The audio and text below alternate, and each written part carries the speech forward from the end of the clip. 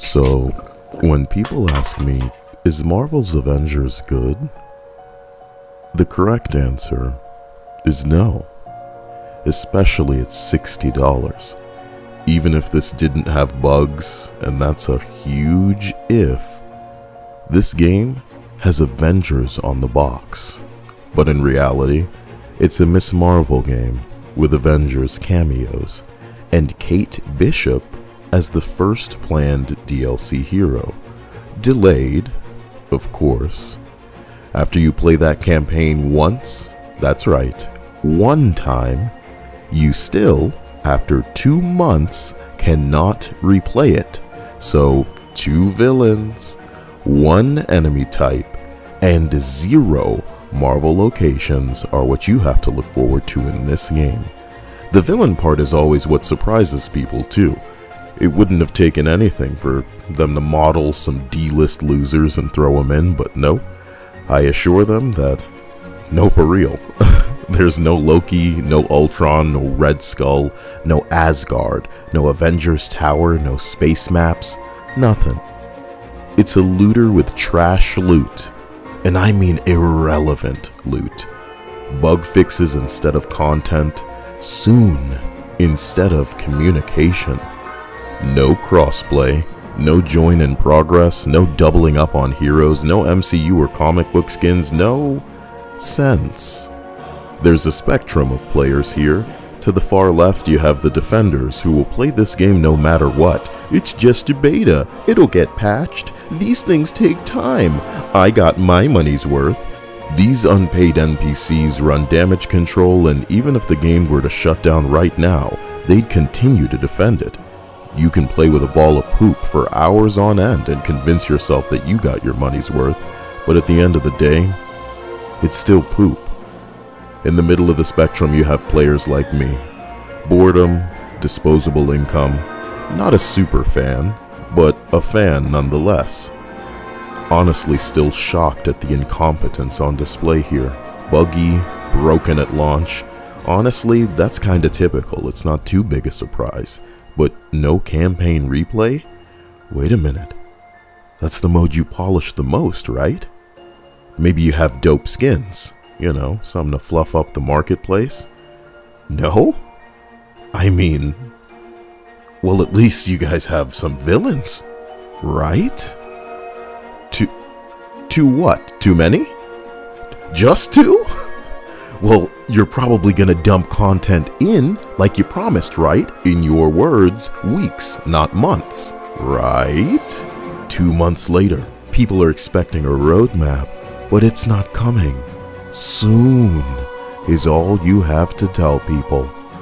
Kamala Khan the game and Kate Bishop as the first DLC hero was never going to appeal to the far right end of the spectrum, who are normal players.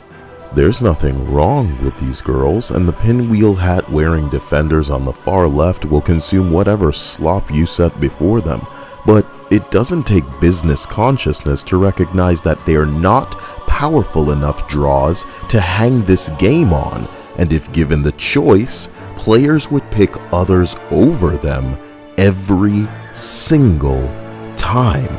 This is where your average player sits. They don't even care particularly about Marvel.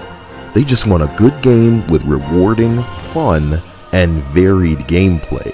But when they watch streamers, YouTubers, memes, and videos showcasing how unbelievably unfinished your whack video game is, they don't need to be Neo to dodge it. Listen, whoever did the combat in this game, respect. Your team is single-handedly keeping this whole ass game afloat.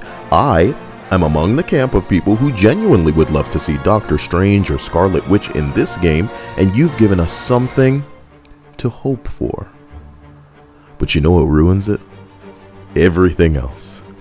Knowing they'll most likely be ugly because of this game's allergy to what looks good, wondering if there'll even be a patrol or a replayable game mode worthy of even playing by the time that they're included, and to be incredibly honest, unless they're the hero choices for directly after Black Panther, there's no certainty that they will even be put in the game if they aren't ahead of Spider-Man.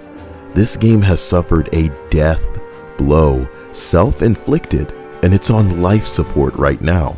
And the potential for recovery depended greatly on selecting a direction significantly less foolish than this. It depended on the preservation of good faith among players you failed to retain with non-existent communication, players who are well within their right to be upset with broken promises and a defective product that they might have assumed could never be this bad with Disney and Marvel behind it.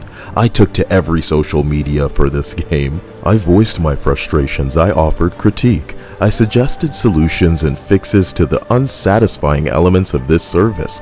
And for my troubles, I've been banned. My posts have been removed. Like I'm personally attacking people that I couldn't give two dupes about? Because they're desperate for social interaction. I'm not even talking to you. Guess what, Crystal Dynamics? You can ignore the man, but you can't ignore the fans. Ignoring me won't make me go away, but ignoring how to make this game not shit, it'll continue to make players go away. You tried to make Destiny in 2020 and did it worse than Destiny did 6 years ago. You had years to develop this game, but we're the jerks for calling out this mess that you charge $60 for because fires? Listen. Most of us didn't want to pay to be beta testers for your bucket of crap, and even though some gamers have goldfish memory, they're starting to remember how far $60 can actually go. So thank you for the ban. I hope you like these optics. Let's see if ignoring the players helps you succeed.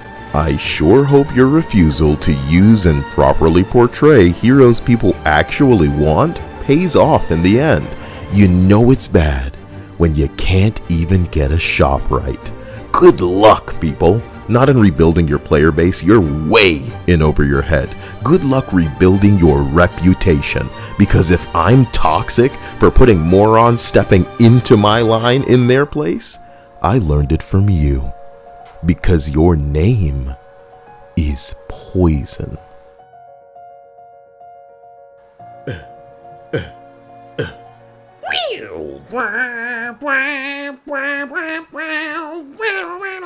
Don't copyright strike me.